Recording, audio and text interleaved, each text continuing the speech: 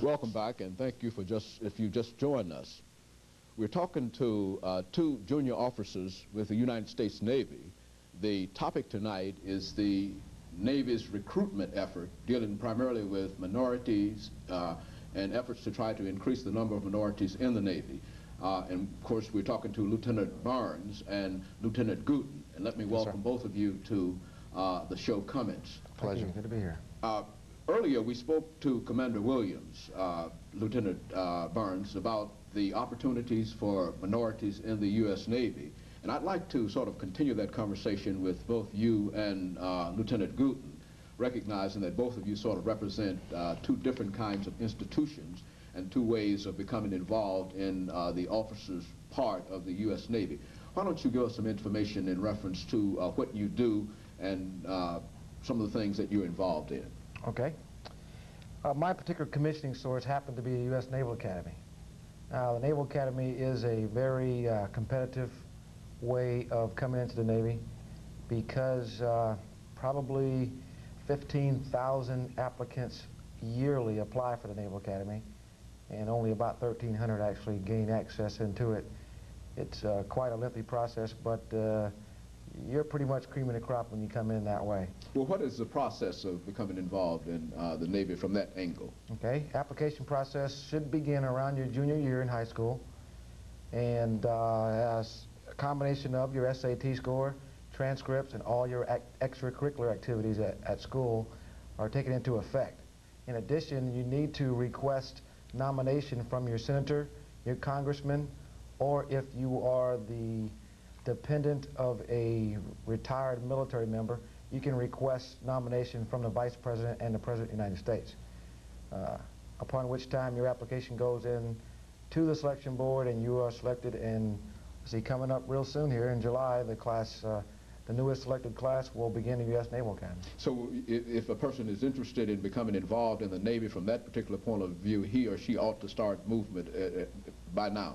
By now. If you're if you are completing your junior year, it's a very simple call or a letter to the Candidate Guidance Office, the U.S. Naval Academy. They have a toll-free number, and that actually gets you a pre-candidate questionnaire, and first step is taken at that point. Very good. Now let's move on to Lieutenant GooDen. Lieutenant GooDen, you came into the U.S. Navy in a different direction from that of Lieutenant Barnes, did you not? Yes, sir, that's correct. My commissioning source was through Aviation Officer Candidate School. The basic requirements there to get accepted, first of all, you have to have a college degree, a bachelor's degree at least. After that, there's an application process. There's a test, an officer candidate test. After that, your application is put together, sent to Washington, D.C., and a selection board selects you for the programs. Okay. Both of you, I think, represent something that is quite unusual in terms of the military today. First of all, not only are you junior officers, but you are also aviators. Is that correct? Now, that's correct. How did the two of you, and perhaps maybe if you could say something about the glamorous, perhaps, part of the Navy, that you might be able to encourage more youngsters to become interested. How did you become involved in that aspect of the Navy, Lieutenant Barnes? Well, upon completing the U.S. Naval Academy, every graduate will go into the Navy for a minimum of 5 years as a naval officer. Round about the February of your senior year becomes service selection night, at which time you choose of which service selection you want to go into. Service selections primarily being the Naval Academy, you're limited to what we call unrestricted line officer, which is an aviator, a ship driver, or a submariner. Those are the three ways that we're going to go.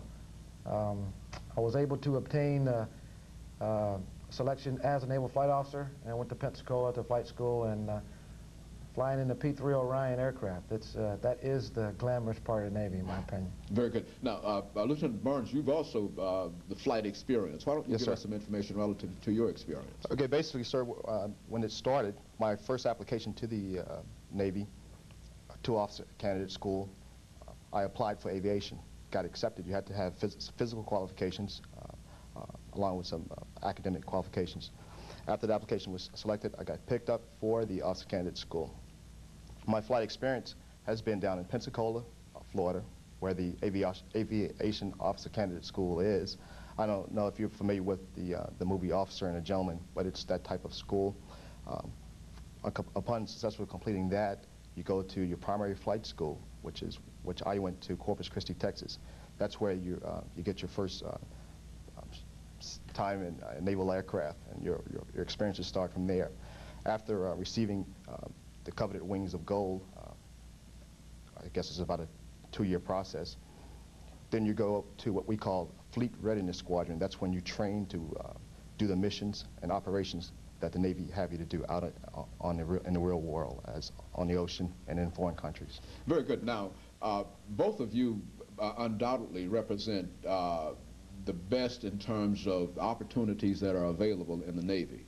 Now, what are some of the other opportunities that are available that you could use as an example to encourage more people to become involved in the Navy? I mean, what is the pitch, for example, Lieutenant Barnes, that you use in your area, your regional area, when you try to encourage minorities and females to become involved in the U.S. Navy?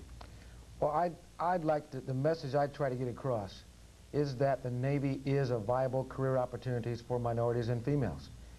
Traditionally, it's not looked on as being such because we have so few minority role models to aspire to. That is really the strongest point that we provide in the recruitment process, is to go out and show southeastern United States, in my case, that there are minorities in the Navy that are doing well, that are happy and successful at it. I had never been further than 250 miles away from the spot I was born in prior to joining the Navy. I'm originally from Savannah, Georgia.